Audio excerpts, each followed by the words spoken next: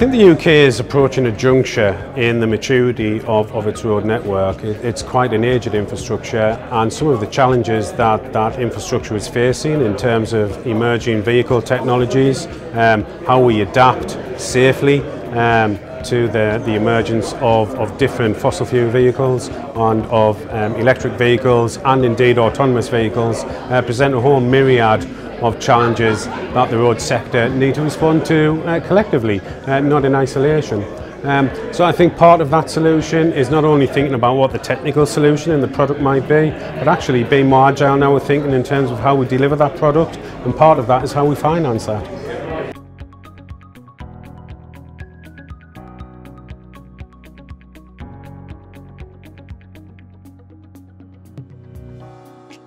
So the report sets out 4 or 5 principal challenges that we see facing the UK network in terms of funding, and specifically some of the initial thinking on how we can respond to that.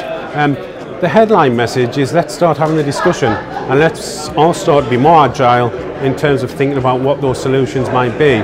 And it's not a one-size-fits-all approach.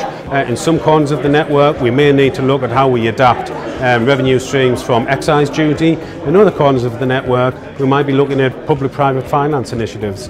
And I think we've seen a lot of negative press and some of the damage that private finance initiatives can do. I think for every one bad story there's a huge amount of positive stories around private finance in terms of how it's delivered essential infrastructure that we all rely on and come to take for granted day to day. I think collaboration is the key.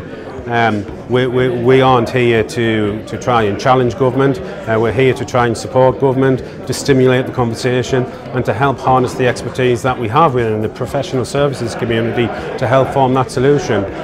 So I think it's incumbent on both industry and government to come to the table and work together for the greater good of the country.